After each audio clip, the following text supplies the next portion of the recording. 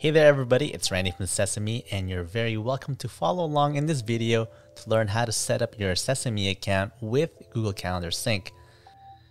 So we're on the dashboard here, and the very first thing is to simply navigate to the Team tab, click on the actual team member that you want to enable Google Calendar Sync, and make sure, number one, to have the actual email address entered and saved on this team member. So click on Save.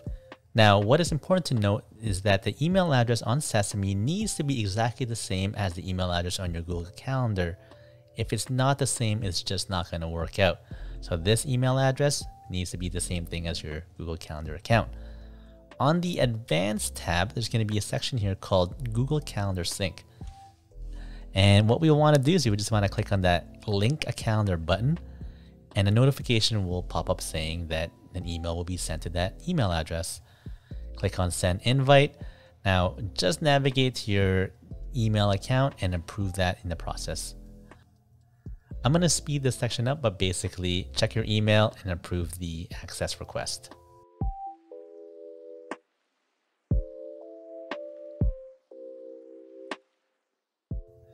Once everything is set on your Google Calendar, just go back to the Team tab, click on the Advanced section, and you'll see here that the state of that Google Calendar Sync is now green, which indicates that it has been successfully synced.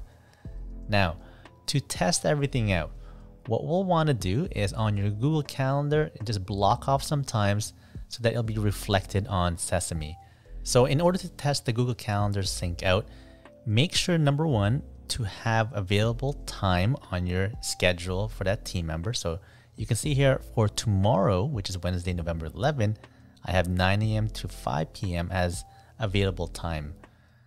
I'm going to move to my calendar on Google Calendar and block off a time. So for example, lunch period or lunchtime.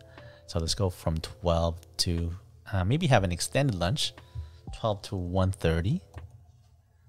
Click on Save.